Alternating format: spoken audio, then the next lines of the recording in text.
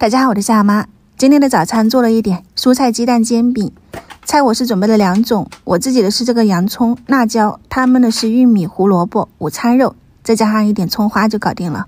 里面也可以加点肉末，不过这个肉可能要提前腌制一会儿，我忘记了，所以我今天是没有放肉馅的。煎饼面糊也是昨天晚上睡觉之前用筷子搅一搅就能搞定的软面团，具体比例就是300克的普通面粉，1勺食用盐，3到4克左右的酵母，然后300毫升左右的清水，1:1的比例，给它和成这种软一点的面团。搅拌到没有疙瘩，你就可以盖上保鲜膜，放到冰箱去冷藏发酵了。我觉得我这个发酵的还不是特别的好，所以第2天早上我是加了一点这个的泡打粉，就这么一点。如果面发的好就不需要加这个的，我这个属于补救。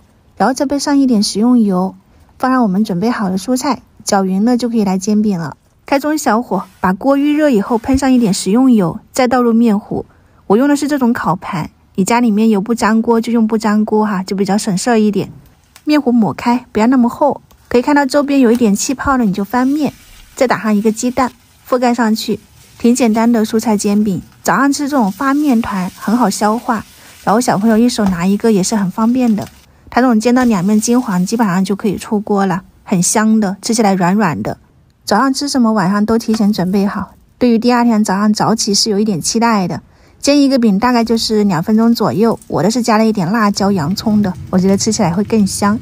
300克的面团刚好够一家人了，4张大饼，还有1张小饼是我之前试一下味道的，外面脆香，里面松软，今天的番茄酱都挤不好了，让他们自己去挤。这个煎饼还可以刷一点辣酱，味道会更香。